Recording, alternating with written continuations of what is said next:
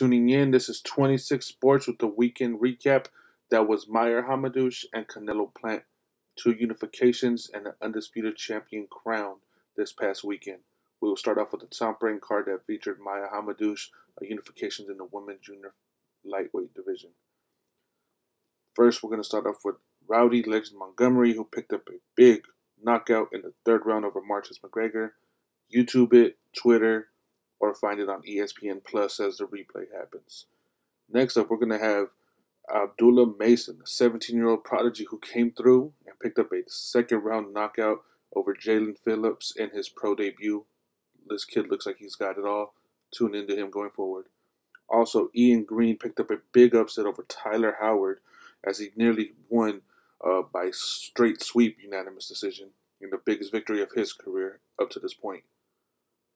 Andres Cortez continues his ascension as he picked up another victory this year by knockout in the third round of Mark Bernaldez in their junior lightweight bout.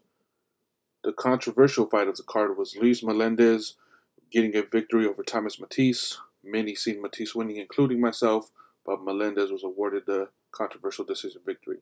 And of course, Michaela Mayer came through in possibly the women's fight of the year for sure, and one of the best fights period of the year. She picked up the victory over Hamadouche by unanimous decision with questionable scorecards, but she was the rightful victor. That leads us to Canelo Plant, the biggest fight of the year, as Canelo and Caleb Plant met for the unification of the 168-pound division, and it would be the first ones to accomplish this goal, and it was a hell of a card, hell of a fight. We'll start off first with Alves Rodriguez, as after being released, he picked up his first victory of since signing with PBC by knockout in the fifth round. Next up was Ray Vargas, a very interesting fighter in the 126-pound division, fighting for the first time in 2 years. He won a unanimous decision over Leonardo Baez, 100-90 and 99-91.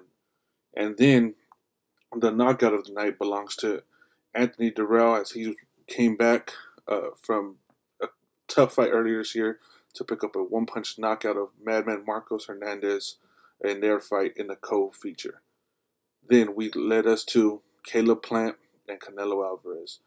Biggest fight again of the super middleweight division in years. The biggest fight of the year. Caleb came out, looked really relaxed, looked ready to go. Didn't seem like the moment was too big for him as I thought it may have been. Came out and, just as I said, ready to go. Canelo again came out with Mana singing the songs for him. Seemed real relaxed as usual. He's been here before. He's done this before.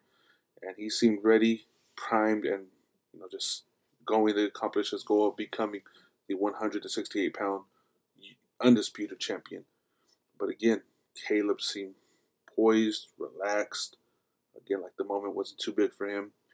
And put forward a great effort as both men, with all the trash talk, all the back and forth banter leading up to this fight, finally got to this moment and were ready to go for this big fight. Again, early on, Caleb gave a good account of himself. He was landing his jab, moving around, keeping Canelo at bay, making him work through the first 4 or 5 rounds. I had it even or Caleb up, possibly. Canelo kept coming forward, kept putting the pressure on, wasn't getting the shots that he wanted all the time, but was going to the body. And again, that nonstop pressure from Canelo seemed to begin to start wearing Caleb Plant down as the fight went on.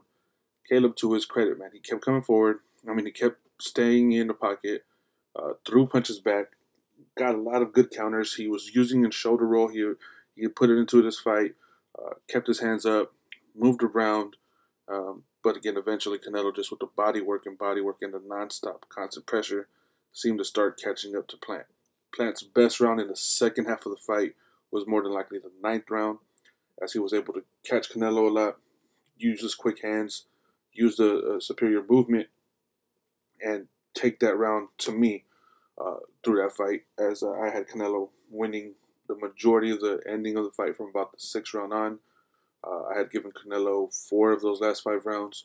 But again, Plant was no joke, no slouch. He stayed in it. But eventually he was caught with that big left hand in the 11th round. Stunned him, got caught with the uppercut right after, went down, got up, attempted to finish the fight. Canelo got him against the ropes, became he is reason for he's the best finisher right now at the moment. Knocked him down. The fight was stopped. After the fight, both fighters exchanged pleasantries, showed respect, and said at the end of the day it's a business, and they had nothing but respect and admiration for each other for the fight they had put on. But at the end of the day, and at the end of the event, Canelo is now king of the 168-pound division and of boxing. Congratulations to Canelo Alvarez, the undisputed champ, and we'll see what comes forward for him next.